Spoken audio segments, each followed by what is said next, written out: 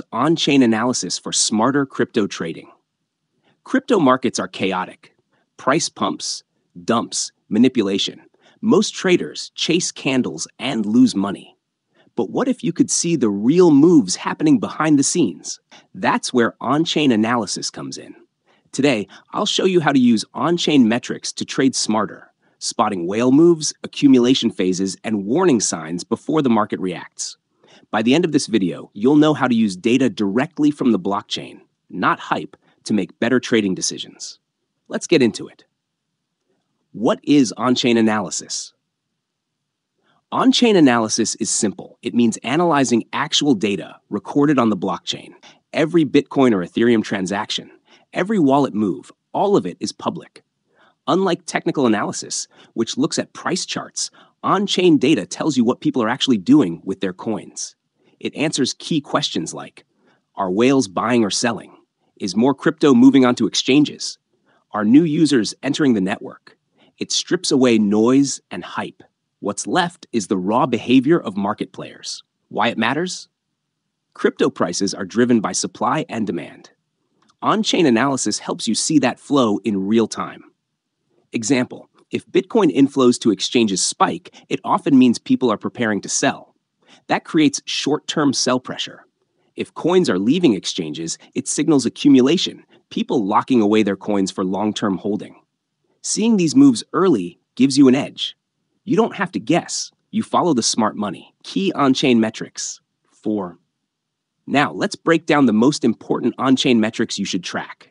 1. Exchange inflows and outflows. This is simple but powerful. Watch how much Bitcoin or Ethereum flows into or out of exchanges. High inflows, potential sell-off. High outflows equals accumulation, bullish sign. During bull runs, outflows dominate as people withdraw to hold. Before crashes, inflows surge as traders rush to sell. Whale wallet activity. Whales control the market. A whale is anyone holding a large amount of a coin. Tracking whale wallets helps you front-run big moves. If whales start sending coins to exchanges, prepare for a dump. If they're buying during dips, the bottom might be close. Tools like Whale Alert or Nansen help monitor these wallets. 3. Active addresses and network growth. If active wallet addresses are growing, the network is healthy. More users, more transactions. That's bullish. Flat or declining activity means fading interest. It often comes before price drops. Don't invest in dying projects. Always check if network usage supports the price action. 4. Realized cap versus market cap. Market cap is just price times supply, but realized cap values each coin at the price it last moved on chain. Why does this matter? When market cap is way higher than realized cap, the market is overheated. Risk is high. When market cap drops near or below realized cap, it signals possible bottom zones. Smart money starts buying here. MVRV ratio. MVRV, market value to realized value, tells you if holders are mostly in profit or loss. High MVRV means most people are in profit. That's when people sell. Low MVRV means pain. Everyone's underwater. Ironically, that's the best time to buy. 6. Miner activity. Miners get paid in Bitcoin or Ethereum. When they sell heavily, it creates extra sell pressure. Track miner wallets. If miners are dumping, it's often a short-term bearish sign. 7. Stablecoin supply and flows. When stablecoins flow into exchanges, people are getting ready to buy crypto. If stablecoin reserves are high, it's dry powder waiting to be deployed. That's bullish. How to use on-chain analysis in trades. Now, how do you apply all this? Here's your step-by-step process. Step 1. Monitor exchange flows daily. Sites like Glassnode or CryptoQuant give real-time charts. Spikes in inflows, tighten stop losses. Big outflows, possible bullish setup. Step 2. Watch whale movements. Set alerts.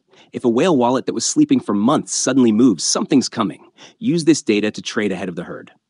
Step 3. Combine network growth with price action. Price pumping, but network activity is flat? Be careful. It's likely a fake out. If both price and user growth align, the trend is legit. Step 4. Use MVRV for timing entries and exits. When MVRV is in the danger zone, above 2.5 for Bitcoin, think about taking profits. When MVRV is low, under 1, it's usually a good long-term buying opportunity.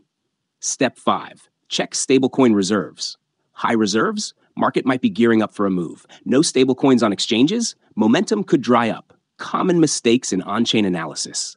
Quick warnings. Here's how people screw this up, relying on one metric.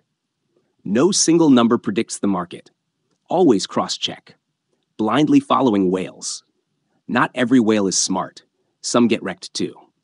Ignoring market conditions. On-chain data works best when combined with technical and macro analysis. Don't get caught tunnel-visioned on one piece of data. Real example. May 2021 Bitcoin crash 1 min. Let me give you a real-world example. In May 2021, Bitcoin dumped hard from 60K to 30K. But if you were watching exchange inflows, you saw the warning. Whale wallets sent massive amounts of BTC to exchanges days before the crash. At the same time, network growth stalled. Fewer new users. Flat activity. On-chain data told the story. Sell pressure rising, demand dropping. Technical traders got caught. On-chain watchers got out early.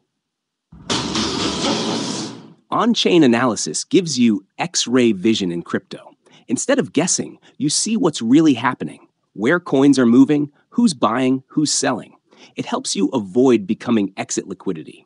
It keeps you out of hype cycles and gets you in when the smart money is buying. If you're serious about trading crypto, start using tools like Glassnode, Nansen, and CryptoQuant.